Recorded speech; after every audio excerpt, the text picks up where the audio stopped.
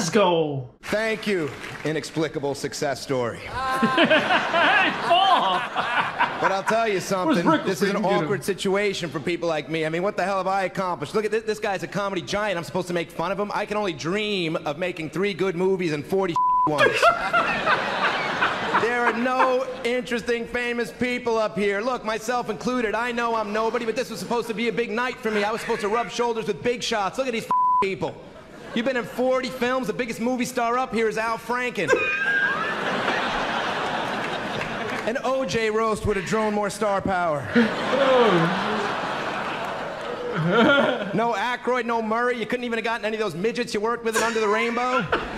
They always brighten up a room. Bring down the midgets. We got booster seats. Right, Paul? There's booster seats. You know, Where are the midgets? Oh. You could have brought some midgets. The guys from Oz could have them. It would have been a party.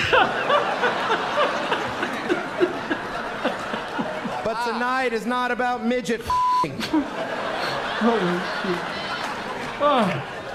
Tonight is about Chevy. And again, I feel uncomfortable trashing you. You've done things I can only dream of.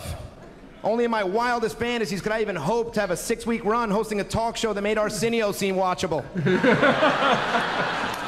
Your show lasted 6 weeks. Sally Jesse Raphael's lasted 16 years. That's got to feel good late at night, huh?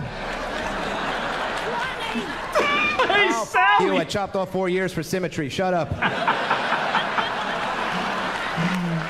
Sally. 20, it felt like 40.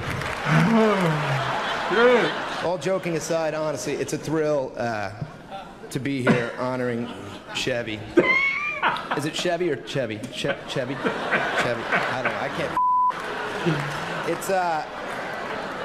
It's a thrill, a comedy icon, and living proof that you could actually snort the funniness right out of yourself.